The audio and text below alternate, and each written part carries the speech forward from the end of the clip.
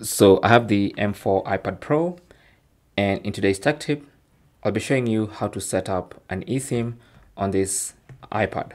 Now, obviously, it does not have a SIM slot, so you cannot insert a physical SIM card, but you can add an eSIM and use mobile data. So here's what to do. Go to settings. On the main settings page, on the left hand side, scroll and find mobile data and tap on that. Now here, as you can see, we have three options of adding an eSIM. You can transfer an eSIM from another iPad.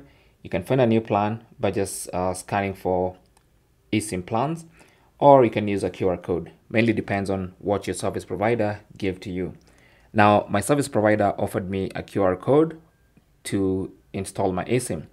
Now, since we are going to download the eSIM files, you're gonna need Wi-Fi on your iPad. So make sure you're connected to a working Wi-Fi network. And then let's go ahead and scan this QR code. Now, obviously, this one is censored for obvious reasons. So I'll just go ahead and scan this QR code. So what I'll do is tap on use QR code, and that's going to open the camera app of my iPad. And I'm going to use this camera app to scan the actual QR code. Okay. Now I'm just going to pause the video and scan the actual QR code, which is the next photo there. And once I scan it, it's going to give me this window telling me to activate eSIM. I'll tap on continue, and it's going to try to activate that eSIM.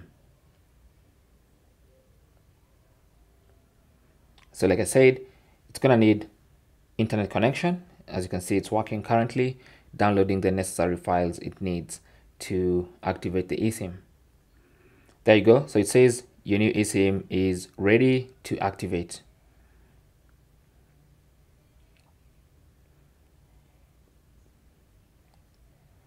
So I'll just be patient. It's currently connecting to the network. There you go. So the mobile plan setup is complete. All I need to do now is tap on done. All right. And as you can see, my mobile plan is currently active. And if I want to, I can add another mobile plan. So now, even if I don't have Wi-Fi, I can use mobile data to access the internet using my eSIM. I can use FaceTime. I can make video calls even without Wi-Fi.